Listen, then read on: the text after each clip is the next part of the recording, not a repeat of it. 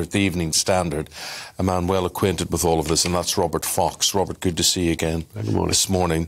Tell us about the resistance here and who is still there doing it. Well, it is the Azov Brigade, or battalion. They're down to just a few hundred now. But there's sort of a kind of a skinhead element with them. They are very, very tough indeed.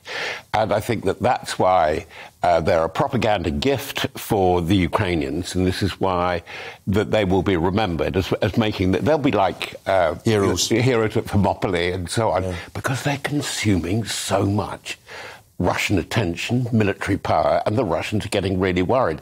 They wanted to take their troops away from Mariupol to get on with the fight where we have a fresh offensive yet again. We're practically having a fresh offensive announced every 10 hours. How are they holding out with ammunition and things? I mean, even normal things like food. There was a sneaky report over the weekend that they were flying in helicopters overnight, and it's only small arms ammunition, machine guns, things like that at most.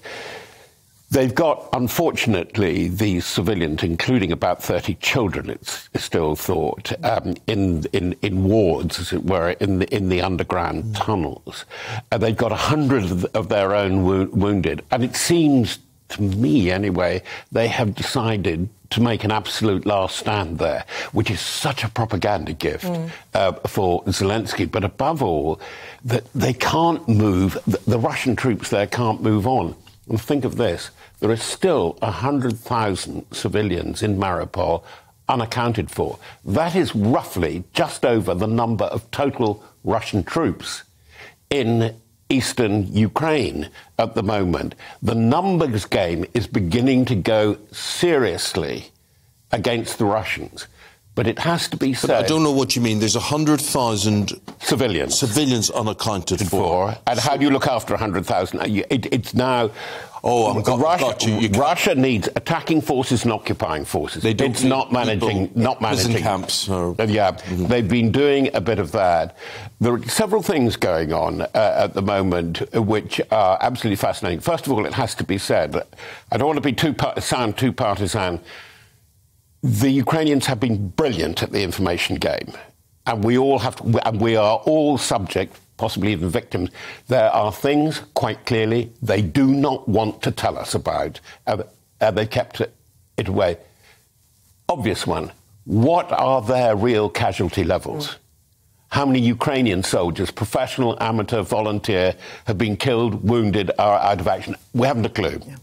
And they've been very, very clever in keeping that away from us. The other thing that they have been brilliant about is that they have not explained, and they feel they have no reason to explain to us who is really in charge.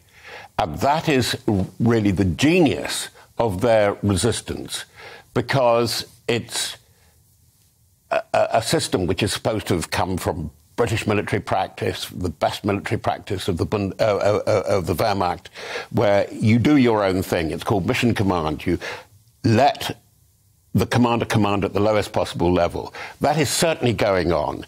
They are doing their own thing. They're allowed to take their own initiative, and they only inform the higher command, A, when they need resupply, ammunition, help with medicine, getting casualties out, or they don't ask for permission to do things. And it is absolutely the opposite of the very rigid top-down command of the Russian troops.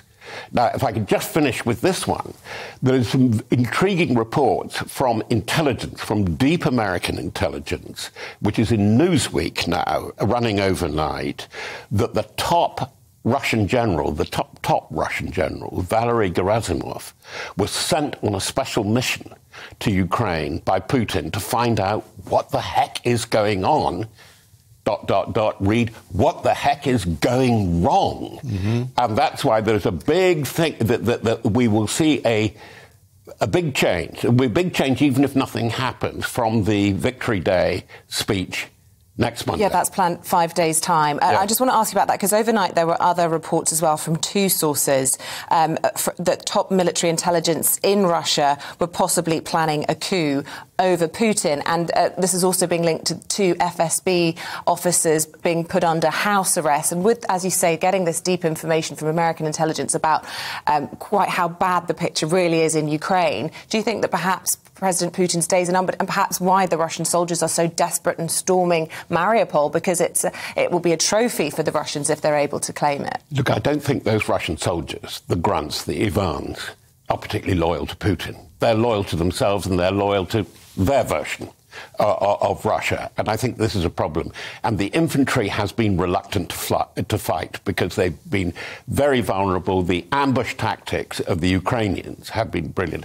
Back to your story, yes, it is running very, very heavily. It has to be said that American, and I have to say, with them, British, Swedish, Finnish, Polish intelligence has been absolutely excellent.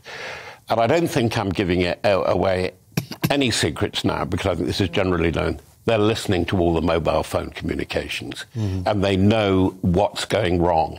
If Russia is really going to go on to prosecute this campaign, push it forward, because they're not getting into the Donbass and to say that they were, they keep on going to attack, round up, corral, kettle, the flower, the hard boys of the armoured units of the Ukrainian army. They haven't got there yet. And indeed, with the new American, Canadian, and Australian artillery, it's the same gun, the Ukrainians are beginning to push back at Kharkiv because they can outrange the Russian artillery.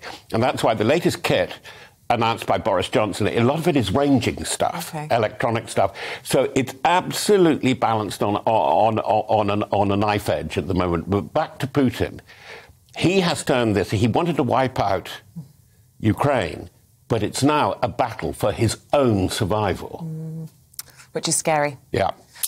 Robert, thank you. Fascinating listening to you. Really appreciate it. Robert Fox is the defence editor at the... Can I congratulate you on your very discreet suit? You know, truthfully, I think I got up so early today, and I don't like to turn the light on to disturb... It's very cheerful. Got dressed in the dark. I think I reached for the wrong suit. I think this is more showbiz Saturday night. But anyway...